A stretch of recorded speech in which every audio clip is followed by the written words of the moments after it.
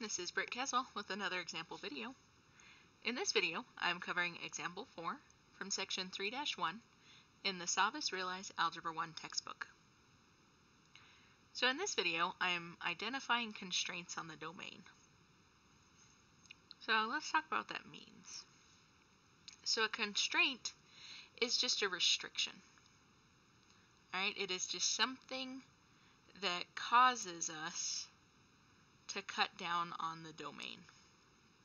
So it's what prevents the domain from being all real numbers. Okay? So in our example that we have here on the page, it says that the diagram is showing the shipping charges,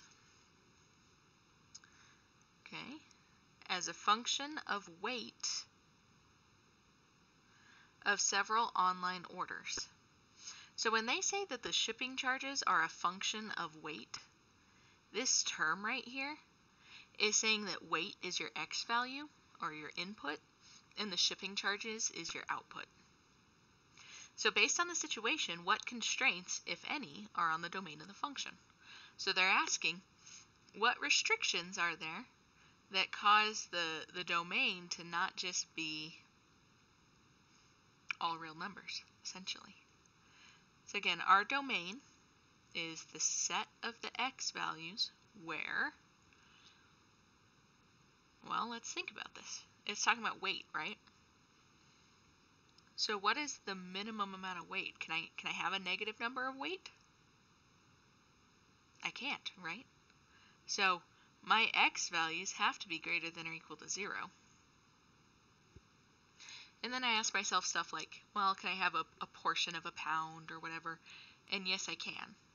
So that is the only constraint on my situation. So the constraint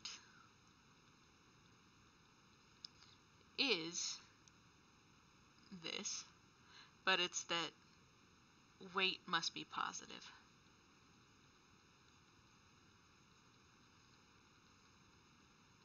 So this portion of the set notation that we type in there, that's usually our constraint.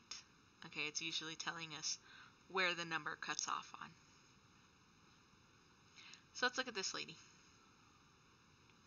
So there's a gal named Margaret, and she has a monthly clothes budget of $50. So what she's doing is she's mapping the amount of money that she spends each month to the total number of items that she buys. Alright, so what are the constraints on the domain?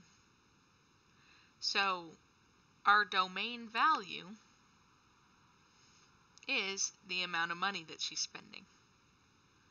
And so our constraint then would be from 0 to 50. Because she can't spend less than $0 on clothes. She's not making money off of her clothes. But she also can't spend more than the $50 because she has that budget. So this here would be the constraint. Would be all the X values between 0 and 50. And we're including the 0 and the 50 because she could spend no money on it, or she can reach exactly what her budget is. But there we have it. That is identifying constraints on the domain. Until next time.